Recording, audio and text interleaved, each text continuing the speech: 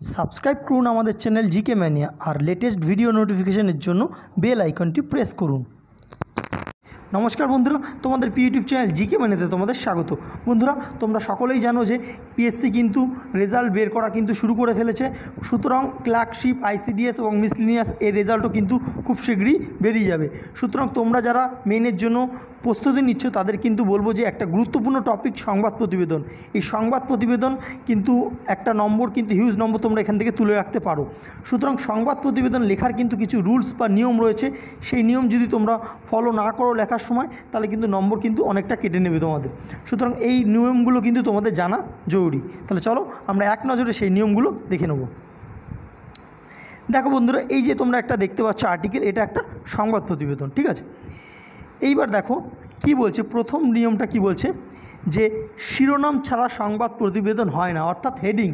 একটা সংবাদ প্রতিবেদন লিখতে গেলে কিন্তু শিরোনাম কিন্তু অবশ্যই তোমাকে দিতে হবে। কোনো শিরোনাম বাদ দিলে কিন্তু সেই প্রতিবেদনটা কিন্তু পর্যাপ্ত হয় না, অর্থাৎ ঠিকঠাক হয় না, ঠিক আছে। দেখো কি, এই যে তোমাদের প্রতিবেদন, সেম প্রতিবেদন দিয়ে আমরা দেখাচ্ছি। দেখো এখানে কি হেডিং রয়েছে বা শিরোনাম রয়েছে, সুন্দরবনে সার্বিকভাবে বাঘের সংখ্যা বৃদ্ধি পেলেও কমেছে সজনেখালিতে। এটা একটা হেডিং বা এটা একটা শিরোনাম। ঠিক এই টপিকটাই কিন্তু তোমাকে এখানে লিখতে হবে, ঠিক আছে। অর্থাৎ যেই টপিকটা তুমি লিখছো তার সঙ্গে সামঞ্জস্য রেখে কিন্তু তোমাকে যে শিরোনামটা লিখতে হবে, ঠিক আছে। পরবর্তী কি বলছে, প্রতিবেদকের নাম, প্রতিবেদন তৈরির স্থান, তারিখ দিয়ে প্রতিবেদন শুরু হয়। কীরকম, ঠিক দেখো এইখানে যে তোমরা উদাহরণটা দেখতে পাচ্ছ, এখানে দেখো কি রয়েছে, নিজস্ব প্রতিনিধি কলকাতা। কোনো জায়গায় কিন্তু এখানে দেখবে তারিখ, অর্থাৎ ধরো 27শে মে 2020 এরকম কিন্তু তারিখও দেওয়া থাকে, ঠিক আছে। সুতরাং এই তারিখ, ডেট, ঠিক আছে, বা প্রতিবেদনের নাম, অনেক সময় দেখবে যে প্রতিবেদকের নামও লেখা থাকে যে কমল চ্যাটার্জি, সেরকম প্রতিবেদকের নাম যদি দেওয়া থাকে প্রশ্নে তবেই তোমরা ইউজ করবে। যদি না দেওয়া থাকে তাহলে কিন্তু ইউজ করবে না। যদি বলে দেয় যে নামের বদলে ক খ গ ইউজ করতে, তাহলে কিন্তু তোমাদের ক খ গ ইউজ করতে হবে, ঠিক আছে। আর না তো নিজস্ব প্রতিনিধি দিয়ে ইউজ করতে পারো। পরবর্তী দেখো কি বলছে, প্রশ্নে সংবাদপত্র বা প্রতিবেদকের নাম না থাকলে সেটা দেবে। অর্থাৎ যদি কোনো নাম দিয়ে দেয় যে কমলনাথ বা রাম, শ্যাম, যদু, মধু, যাই দেখ সেই নামটা ব্যবহার করবে। যদি নাম না দেওয়া থাকে, যদি বলে দেওয়া থাকে যে ক খ গ ইত্যাদি, তাহলে কিন্তু এগুলো দিয়ে তোমাদেরকে ইউজ করতে হবে, ঠিক আছে।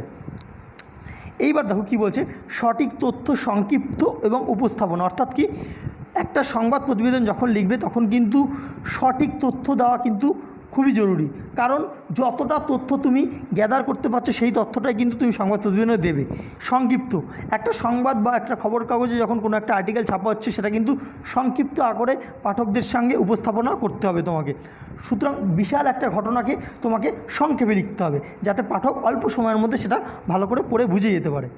উপস্থাপনা, হ্যাঁ, সংক্ষিপ্ত সরল ভাষায় যাতে তুমি পাঠককে বোঝাতে পারো সেই রকম সুন্দরভাবে উপস্থাপনা তোমাদেরকে করতে হবে। এখানে যে আর্টিকেলটা তোমাদেরকে দেখাচ্ছি, দেখো একটুখানি তোমাদের এটা পড়ে বুঝিয়ে দিই ব্যাপারটা। দেখো কি বলছে, নিজস্ব প্রতিনিধি কলকাতা, সজনেখালিতে বাঘের সংখ্যা কমেছে। হেডিংটা দেখেই বুঝতে পেরেছো যে সুন্দরবনে সার্বিকভাবে বাঘের সংখ্যা বৃদ্ধি পেলেও কমেছে সজনেখালিতে। তাহলে প্রথম সেন্টেন্সটা কিন্তু তাই দিয়ে শুরু করেছে। কি বলছে, সজনেখালিতে বাঘের সংখ্যা কমেছে, তবে সুন্দরবন জাতীয় উদ্যানের 2টি ডিভিশনেই বাঘের সংখ্যা বৃদ্ধি পেয়েছে। বুধবার রাজ্য বন দপ্তর পক্ষ থেকে সুন্দরবন ব্যাঘ্র পর্যবেক্ষণ 2019-20 রিপোর্ট প্রকাশ করেন বনমন্ত্রী রাজীব বন্দ্যোপাধ্যায়। সেই রিপোর্টেই বলা হয়েছে সজনেখালিতে বাঘের সংখ্যা আগের কয়েক বছরের তুলনায় কমেছে। উল্লেখ্য, সুন্দরবনে যে অংশ পর্যটকদের কাছে সর্বাধিক আকর্ষণীয় সেটি হলো সজনেখালি। তাহলে বুঝতে পারছো যে এরকম করে কিন্তু লিখতে হয়। আমরা কিন্তু এর আগে কিন্তু অলরেডি আমরা সংবাদ প্রতিবেদন করিয়ে ফেলেছি বিভিন্ন টপিকের ওপর। তোমরা যারা নতুন ভিডিওটা দেখছো তার লিঙ্ক আমরা ডেসক্রিপশন বক্সে দিয়ে দিচ্ছি, তোমরা দেখে নাও, তাহলে তোমরা পুরোপুরি জিনিসটা বুঝে যাবে, ঠিক আছে। ভিডিওটা ভালো লাগলে অবশ্যই লাইক করো এবং বন্ধুদের সাথে শেয়ার করতে ভুলো না। আর যারা নতুন তারা সাবস্ক্রাইব করে বেল আইকন প্লিজ প্রেস করো, পরবর্তী ভিডিও আপলোড করলে তার নোটিফিকেশান তোমাদের কাছে পৌঁছে যাবে।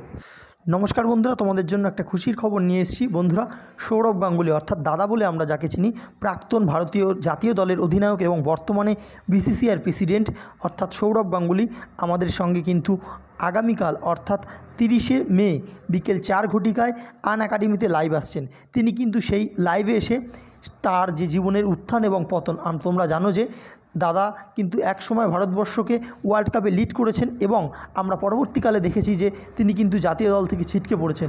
সুতরাং তার যে জীবনের যে উত্থান এবং পতন এবং পুনরায় তিনি কিন্তু আবার কিন্তু বিসিসিআইয়ের প্রেসিডেন্ট হিসেবে ফিরে এসেছেন। অর্থাৎ জীবনে কিন্তু উত্থান পতন মিলিয়ে কিন্তু জীবন হয়। তার এই যে সাকসেস এবং ফেইলার এবং আবার কামব্যাক করে ফিরে আসার গল্প যদি তোমরা শুনতে চাও, অবশ্যই তোমরা আগামীকাল বিকেল 4টের সময় আনএকাডেমিতে তার লাইভ ক্লাস দেখতে পারো। লিঙ্ক আমরা ডেসক্রিপশন বক্সে দিয়ে দিচ্ছি, তোমরা সেখান থেকে কিন্তু দাদার এই সাকসেস এবং ফেইলার নিয়ে নিজেকে কিন্তু মোটিভেট করতে পারো অবশ্যই। এবং তিনি কিন্তু ওয়েস্ট বেঙ্গল পিএসসির ওপর কিছু বক্তব্য রাখবে।